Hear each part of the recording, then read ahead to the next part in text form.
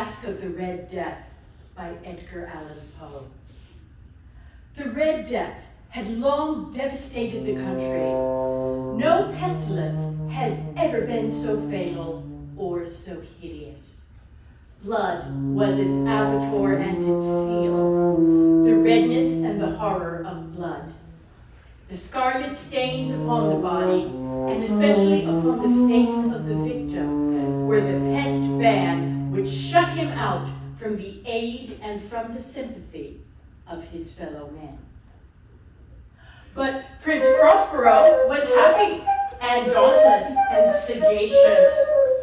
When his dominions were half depopulated, he summoned to his presence 1,000 hale and light-hearted friends from among the knights and dames of his court, and they retired to the deep seclusion of one of his castellated abbeys. The abbeys were amply provisioned. With such precautions, the courtiers might bid defiance to contagion. The external world could take care of itself. The prince had provided all the appliances of pleasure. There were dancers, there were musicians, there was beauty, there was wine. All these and security were within. Without was the Red Death. While the pestilence raged most furiously abroad, the Prince Prospero entertained his 1,000 friends at a masked ball of the most unusual magnificence. It was a voluptuous scene, that masquerade, but first let me tell you of the rooms in which it was held. There were 7, an imperial suite. In the middle of each, a tall and narrow Gothic window looked out upon a closed corridor. These windows were of stained glass, whose color varied in accordance with the prevailing hue of the decorations of the chamber into which it opened. That of the eastern extremity was hung blue, and vividly blue were its windows. The second chamber was purple, in its ornaments and tapestries, and here the panes were purple. The third, green throughout. The fourth was furnished and lighted with orange. The fifth with white. The sixth with violet.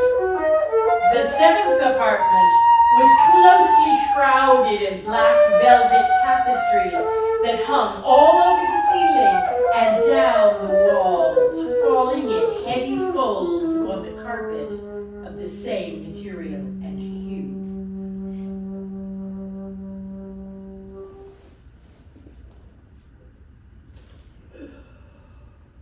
The panes here were scarlet, a deep blood color. There stood opposite to each window a heavy tripod bearing a brazier of fire that projected its rays through the tinted glass and so glaringly illuminated the room.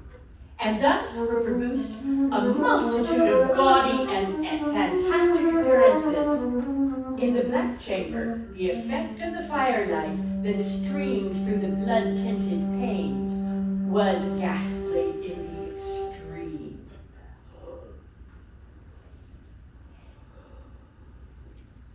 It was in this apartment also that there stood a gigantic clock of ebony, and when the minute hand made the circuit of the face and the hour was to be stricken, there came from the brazen lungs of the clock a sound of so peculiar a note and emphasis that the musicians of the orchestra were constrained to pause momentarily in their performance. And thus the waltzers, perforce, ceased their evolutions, and there was a brief disconcert of the whole gay company. But when the echoes had fully ceased, a light laughter at once pervaded the assembly. The musicians looked at each other nervously and smiled at their own folly, and made whispering vows that the next chiming of the clock should produce in them no similar emotion. And then, the lapse of 60 minutes, there came another chiming of the clock, and the same disconcert. But in spite of these things, it was a gay and magnificent revel. The tastes of the Duke were peculiar. He had a fine fine eye for color and effects. It was his own guiding taste which gave character to the masqueraders. Be sure they were grotesque. There was much of the beautiful, much of the wanton, much of the bizarre, something of the terrible, and not a little of that which might have excited disgust. And the revel went whirlingly on until at length there commenced sounding of midnight upon the clock. And then the music ceased, as I have told, and the evolution of the waltzers were quieted, and there was an uneasy cessation of all things, as before. And thus, too, it happened that before the last echoes of the last chime had utterly sunk into silence, there were many individuals in the crowd who became aware of a masked figure which had arrested the attention of no single individual before. And the rumor of this new presence, having spread itself whisperingly around, there arose at length from the whole company a buzz, expressive of disapprobation and surprise, then finally of terror, of horror, and of disgust. The whole company, indeed, seemed now deeply to feel that in the costume and bearing of the stranger neither wit nor propriety existed. The figure was tall and gaunt and shrouded of the grave. The mask which concealed his visage was made nearly to resemble the countenance of a stiffened corpse. And yet all this might have been endured, if not approved, by the mad revelers around. But the mummer had gone so far as to assume the type of the Red Death. His vesture was dabbled in blood, and his broad brow, with all the features of the face, was besprinkled with the scarlet horror. When the eyes of Prospero fell upon the spectral image, he was convulsed, in the first moment with a strong shudder, either of terror or disgust, but in the next with rage.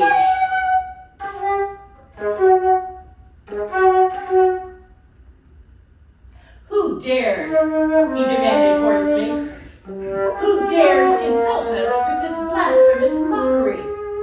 Seize him and unmask him, that we may know whom we have to hang at sunrise from the battlements. At first, as he spoke, there was a slight rushing movement in the direction of the intruder, who now, with deliberate and stately step, made closer approach to the speaker. But from a certain nameless awe with which the mad assumptions of the mummer had inspired the whole party, there were none found who would put forth a hand to seize him. It was then that Prince Prospero, maddened with rage, rushed hurriedly through the 6 chambers. He bore aloft a drawn dagger, and had approached in rapid impetuosity to within 3 or 4 feet of the retreating figure, when the latter, having gained the extremity of the velvet apartment, turned suddenly and confronted his pursuer.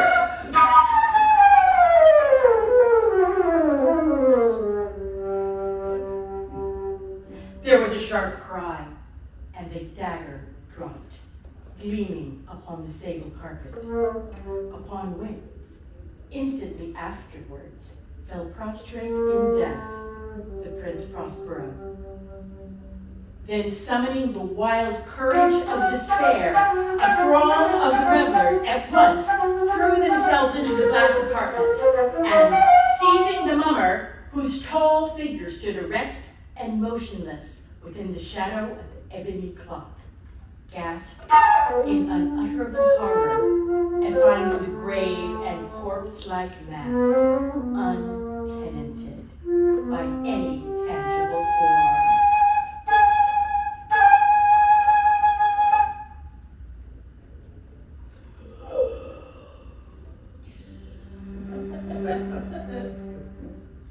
And now,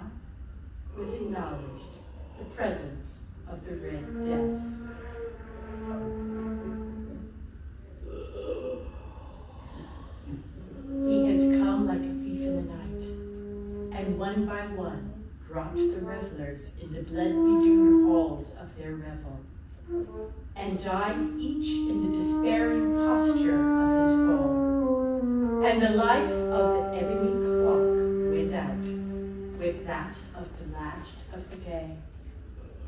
And the flames of the tripods expired, and darkness and decay and the Red Death held illimitable dominion over all.